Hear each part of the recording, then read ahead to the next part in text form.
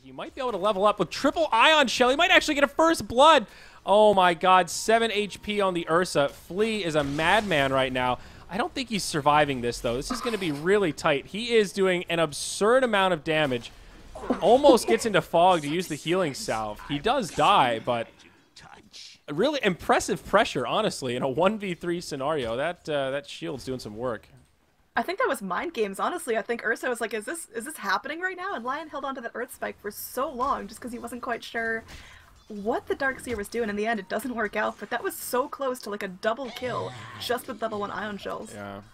If he had gotten first blood there, that would have been an unbelievable Bounty Hunter that's putting pressure on other lanes. Here, they're like, Bounty Hunter, please just stay and help us with this Darkseer. He's actually really hard to deal with. Top. Uh-oh. The sword initiated on. Open wounds. Is this actually going to be the first blood? It sure looks like it. Nope. Looks like Lion actually picked it up down. Oh no, the Darkseer just died. I'm such an asshole. Oh my god. Why did I not think it was first blood? Oh. Now FLee gets an Earth Spike. He's going back in. There's no Janata. Only level 1 of the Bounty Hunter. Can they have enough damage to get this done? One swipe from the Ursa does it. But he's super low now. Gotta make sure those creeps don't aggro him. He's down to 3 tangos. Look at the build from the Darkseer though. He went 1-2-0. A lot of annoying things you can do with this position for Kunkka. You know, we've seen like the Kunkka Tinker, where you just keep bringing him back to the well. We'll hold that thought, though, as Ched initiates on the Death Prophet, but Soul Siphon's there. They've got some return damage. It's a 2-on-3, but honestly, it looks like the Dire could be the ones to take it. Torrent comes out onto the Bounty Hunter. He'll be the first to die. Courier just hanging out. Cask now bouncing back and forth. Ched survives a bit longer, does find the kill on the DP, but ends up dying first. It's a double kill for the Witch Doctor. EN.xuan now 3-0-1. Throwing coconuts left and right. He is definitely feeling good. Meanwhile, Ursa was killed off to ion shell damage down bottom, so this Darkseer finally getting some fruits for his efforts. FLee is probably the most so crucial, and Ursa's only level 4. Yeah, this has been a super effective Darkseer so far. I mean, Ursa dying there, definitely helpful. Mid lane. Oh, here we go. Initiation onto Ched. He's only level 5. They hit him with a Torrent X. Do they actually have the damage to finish him off, though? They sure do with the Crypt Swarm. Nice setup there, and the power of Kunkka being shown to us. Queen of Pain dying twice now before hitting level 6. Net worth, and they're position 3. I'm just saying. I don't want to be aggressive. I mean, I don't think he's having a stellar performance, but I think Slardar, he's got a bit of a comeback mechanic. He's now hopped into the jungle. He picks up that Iron Talon. He's going to get some farm. If he can pick up a Blink, Ursa got pooped on again. That's a full wall, though. That's okay. I mean, I think Darkseer is happy to use a wall to get a kill at 6 minutes. I think that's it. Well, at least she's 6. That's the first step. I can't believe FLee still doesn't have Surge, though. This is the most ballsy Darkseer build I've ever seen. What is he doing? Like, look at this guy. He doesn't even have Surge. He's just AFK in the lane. Okay, well, that wasn't his most flattering moment, I'll admit. But he has been dominating this lane really hard. Mid, are they going to find setup on Chad? No, it's down bottom. That's where the fight. The phase boots, so pretty standard kit there. The big rotations down bottom. 3 heroes smoked up from EverNova. Going to rotate into the jungle, bump right into the Lion. He's level 6. He's got a finger, but can he drop it? Doesn't look like it. Coconut bouncing all over the place. The wall pulling him back and forth. Lion gets obliterated. Queen of Pain comes in, destroys the Kunkka, 1 for 1. And it looks like that's where the action will stop. EverNova just back out to their side of the lane. A couple of quick picks, both supports down, and that'll be it. Pretty even trade.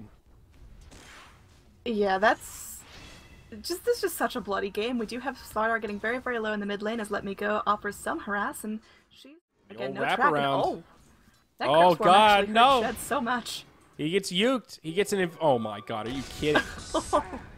An Invis or a haste would have saved him there, so he does fish his wish. Now Finger gets dropped on EN.xuan. He does survive through it. DP comes in. Slicks, they turn it the other way. EN.xuan might still survive. Bounty Hunter trying to finish him off, but his damage, it's just nothing. He's got dull blades.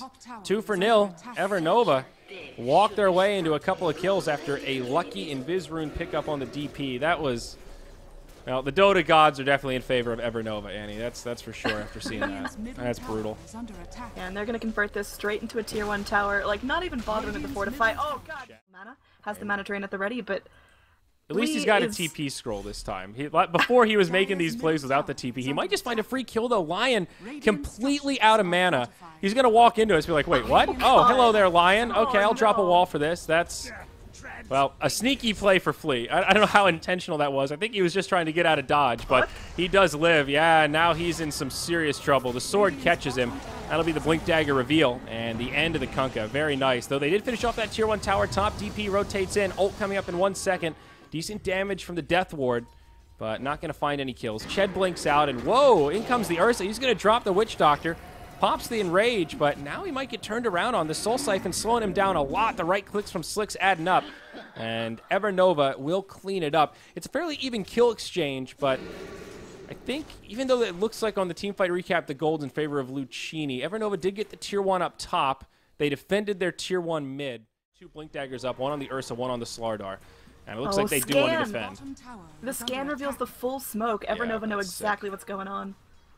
Well, they have a good idea at least. Pretty sick scan. Slicks breaks the smoke. He's going to initiate in onto the Lion. Rage is there. He won't get stunned up. The sword with a stun on 2. Follow up from Ched.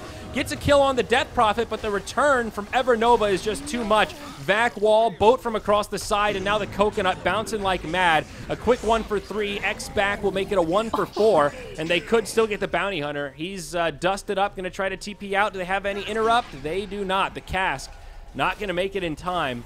Still, a convincing team fight for EverNova. Their poor DP got obliterated, but pretty positive net worth gain there, and they will, of course, get this tier 2 tower as a prize. Yeah, and the DP, it's not going to be too long of a... that he was laying right clicks in, so Lion did absolutely nothing. Mid lane, we'll see Ursa initiated on. X right into boat. Rage on the Life Stealer, now stun. He's still enraged up. It'll expire. Vac back, but a great stun from the sword.